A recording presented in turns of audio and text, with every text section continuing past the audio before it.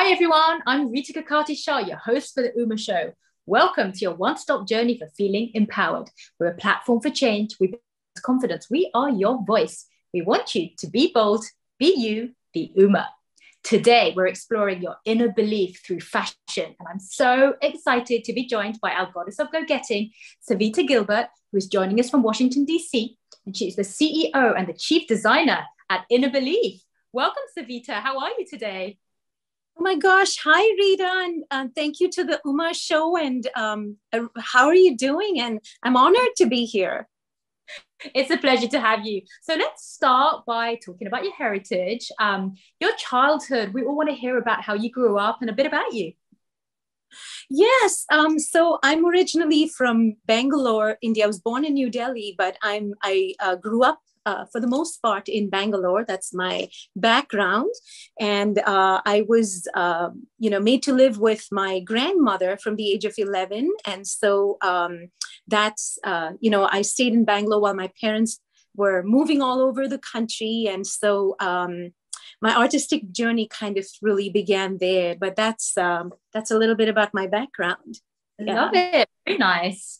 And then speaking about your background, you're actually an attorney by profession. Talk to us a bit about your career path. Yes. So I actually attended the National Law School of India in Bangalore and began my journey as an attorney there. I worked at the Supreme Court at New Delhi when I graduated from law school for a couple of years before I made my way as an immigrant to the US to do a master's program. But my entire journey during this time was also, there was an artistic background to it. But I did. I began my career there in India as a court-going attorney. Wonderful. Yeah. And I wanted to ask you actually, because obviously education plays a big part of a lot of South Asian backgrounds, as you and I both know. How did you end up pursuing the path of law in the first place? I may have to backtrack a little bit to your first two questions because they tie in, the artistic journey comes from there. When I had to leave my parents and live with my grandparents, and while everybody was very loving in our house, just me and the personality I suffered a lot of anxiety because I was 11 to leave my mother in particular. And I started developing asthma and, that sort of thing. So actually, when I started doing watercolors, I found that power of art to heal. And when I went to college, which was also in Bangalore, I found joy in just doing fun things like making clothes for my classmates who were my buddies. And they just loved it. It sparked so much joy in our relationship. Actually, a couple of my college friends contacted me recently and said they still have that outfit. I was blown away, and so, the artistic journey began there. However, when I went to, work at New Delhi and with the Supreme Court routines, I had to completely put art aside. But I'm grateful for the experience as an attorney because it really made me develop the kind of discipline and skills that are essential to succeed in life, which I think had I just been on an artistic journey, I may not have developed those skills. I might have just been on some sort of a artistic journey purely for what it is. But those skills of building a business, of, working as an attorney, of meeting deadlines came from that. And I'm very grateful for that experience. Yeah. No, thank you for sharing that, because quite a lot of the time we kind of, especially with academia, we think of things like you go into law because that's your traditional background, and that's really how it started. But for you, it was actually, you have always had that creative background, and then you went into the legal profession and you actually found it helped what you do now. So thank you for sharing that. Now, you did mention tinkering with making clothes even in your youth. Talk to us a little bit about Inner Belief and where the idea of your entrepreneurial journey first started. So again, to continue the story from where I left off of going to work as an attorney, the reason I actually went to become an attorney was not because I don't love law. I love the practice of law. But there wasn't a path when I grew up as an artist that was a career path that was viable. And so I think we were either pushed into engineering, law. That's what the culture was at the time. So I chose law because that was the most creative thing close to art that I found. But I also love law. I love language, you know, so it all kind of tied in. But coming to the US fast forward, I wanted to explore more internationally. I wanted to have a broader kind of stage than just going to court. I wanted to explore more about what possibilities were. I came to the United States as a student, graduated, worked as an attorney for some time. But I found that as I was working, especially when I came to Washington, D.C., fast forward, you know, maybe several years later, as an executive at a legal executive at a company, I realized that there were no viable real in Washington, D.C. in particular. I didn't see that there were clothes that resonated other than just wearing something that was a dark suit. You know, if you wanted to go to a boardroom or if you wanted to go, wear something colorful, there wasn't that much of a venue for it. So I found that limitation is what I had to really change if I wanted to be the change. And so I decided to create, you know, this line of clothing. It was an idea in my mind, but I think what really, you know, so there was this background of all these things that I discovered that I felt limited by. But the trigger point was really the pandemic, because I connected two things. I felt like, just as I found art lifted my spirits when I was a kid with asthma, I was like, this is exactly what needs to lift people's spirits, and the time is now. And then I also saw the limitations of, you know, what, you know, women could wear at these professional venues or book signings or TED Talks or just things like that, true to, you know, where we are here, and felt like the timing is right for this. We have to do this. So we are, Inner Belief really was creating during the pandemic. And also the idea is that we're able to offer beautiful clothing, nature-inspired clothing to influencer women. So that's really how all of this morphed into this journey, if you will. Yeah. Well, I love saying that. And I love how you talk about how you inspire others with your beautiful designs. And just to let you know, I'm wearing one of your beautiful designs today, and I feel so inspired because of this. So absolutely everything you said, 100%, I can vouch for that. It's beautiful, inspiring, and it's just a great field of factor as well. And then your designs have actually been featured in many fashion shows. So tell us a bit about that. Okay, first of all, thank you for wearing this dress. You rock it. You look smashing. I'm very honored. About fashion shows, Inner Belief has, a two-pronged approach. One is we are a designer brand, and fashion shows are important because they are a venue for us to showcase our clothing with, as a designer brand. So fashion shows are quintessentially very important to us. So I want to talk about two shows. One, of course, that we did in November. This was our own private show. And this was an influencer woman show where we had many, amazing women talk about their inner belief, so to speak, wearing this clothing, and it inspired their own journey. And that was something, is very tied into our mission, because our company mission is really about inspiring people to be their best, to do their best. And so, any show that we do is really in line with that, because we want our clothing to reflect this and inspire the wearer, inspire those around, and also, what was amazing about this show was the women who showcased the clothing and talked about what they do wearing that clothing were able to really talk about how that inner light of humanity and hope to create a better future shone in how they presented themselves, not only in what they said, but also in what they were wearing. So that shows something that was a mentionable in November.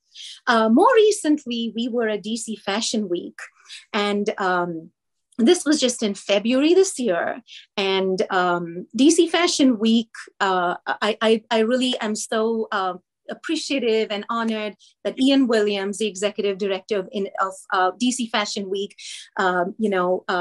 had us also part of the Emerging Designer Show. And it was an amazing show with, among many other amazing designers. And we were able to show our nature-inspired theme. And our theme really was roses and skies, because we wanted to celebrate. Roses are very significant to Washington, D.C. It's actually the American Beauty rose is the official flower of D.C. And skies, because the skies of D.C. are iconic. We have a mixture of the air from the Bay, the Chesapeake Bay, and the Shenandoah Mountains. The pressure difference creates very colorful skies. And we have all these monuments, in that backdrop. So I wanted some of these colors, and, I captured them in ombre kind of patterns, and had roses in several others. And even like roses are part of your outfit, So that is something we wanted to instill a pride in DC. So that's what we brought to DC Fashion Week.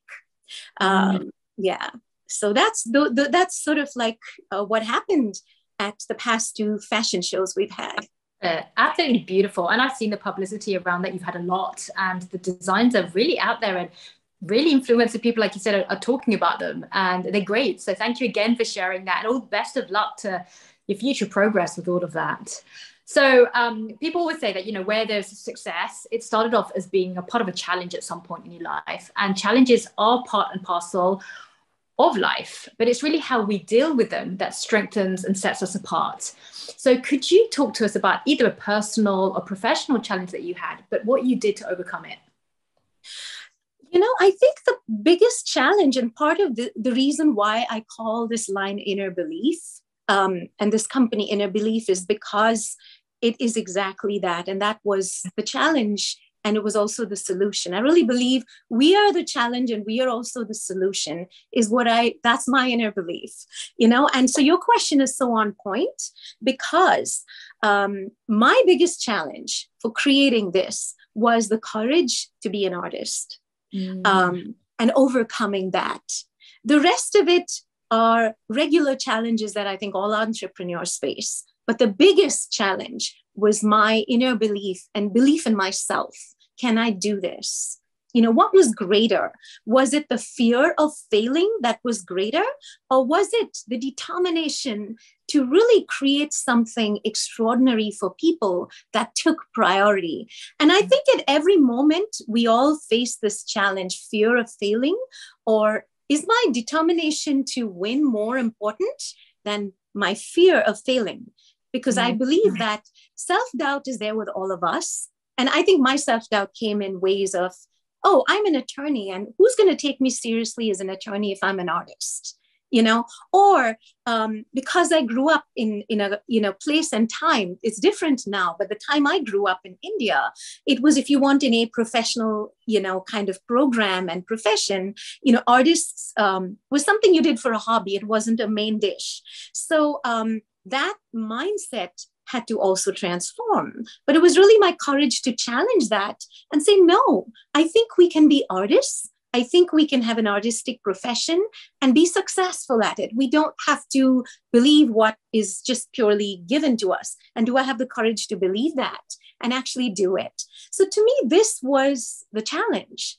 But it was also the motivation, because I think my legal training chose me to, inspired me and gave me the tools to challenge what is difficult. Because being, an attorney is not for the faint of heart, And so I think that skill was very transferable into what I'm doing, because I wasn't going to sit and feel fearful of doing what I was going to do, because I knew that the mission of what I could create and how much I could inspire others was more important than my fear. And so courage came from that place. I love how you share that, because you're so right, Savita. In life in particular, failure is a fear, and that is not celebrated. It's sort of shunned upon. It's, it's something to be scared about rather than embraced. As an entrepreneur yourself, as an entrepreneur myself, everyone out there, you have to embrace failure. It has to be part of who you are. It's like, you don't like the word failure and being told no, you're not going to succeed far. So it's almost things like that. How would you convert that into just embracing it and feeling and being part of yourself? And that's exactly what you're doing with Inner Belief. Thanks so much for sharing that. Now, switching gear a little bit, what do you like to do for fun? I am doing what I'm doing for fun. Actually, what I was doing for fun, I'm now doing, just completely. I've never been the one that talked about a side gig or a hobby. I've never been a hobbyist. And I believe that if you call something a side gig, it's never going to be the main thing in your life. So one of the things I've always been inspired by is this Japanese word for mission, which breaks down into the characters she and May, and she and May put together say, live your life, and so living your life is your mission. And living your mission is what brings joy. And part of what I'm doing for fun is living my life. And so whatever I do to live my life has to be fun, because there's no time for much else. I think the pandemic has taught us that, so this is something I pondered over and a lot, and which is why I love art, culture of every kind. We have so much to learn and put it into something meaningful. So what I do for fun is what I'm doing every day. I love creating. And so I think for me, if I were to talk about what's a hobby, I think my hobby is to be creative. And then I take it into whatever I'm doing and make sure that everything I'm doing is fueled by that. So I would say that it's a quality rather than a certain thing. Yeah. Thank you for sharing that. Before we let you go, what advice would you give to any young girls or women out there who would like to follow in your footsteps? Oh, I would say something unequivocally. Please live your life, not someone else's. Never be ashamed of anything you are, because actually what you might think you're ashamed of might be what inspires others. And never live somebody else's life. Live yours and live true to yourself, and think big. Think big. Yeah. I love it. Live your life and think big. Amazing. So there's one more thing that I have to say, in addition to, this advice for younger people. I want to say something about your amazing book, Rita, because I read this cover to cover. And I really recommend this to anyone who's looking for something new and inspirational to read. And I want to really share that, even when it talks about your guide to confidence, leadership, and workplace success, and the piece where I feel, even Inner Belief dovetails with this is, the goddess of go-getting is really a woman, in a sense, who is living true to her inner belief and is able to find success and, through being confident of who you are, not what someone else is. And this book resonated with me on so many levels. And while it talks about diversity, it talks about all of these beautiful things, this concept of empowerment and of confidence and what you bring in what you do and how you live your mission is very much a part of this book, as much as it is about inner belief. And I wanted to say I found so much commonality there, and I really loved your book. Thank you so much. We appreciate you sharing that. And thank you for sharing your incredible story with us today. And to our viewers, thank you for joining us on this empowerment journey. We want you all to embrace your inner goddess of go-getting. We want you to be bold, be you, be Uma.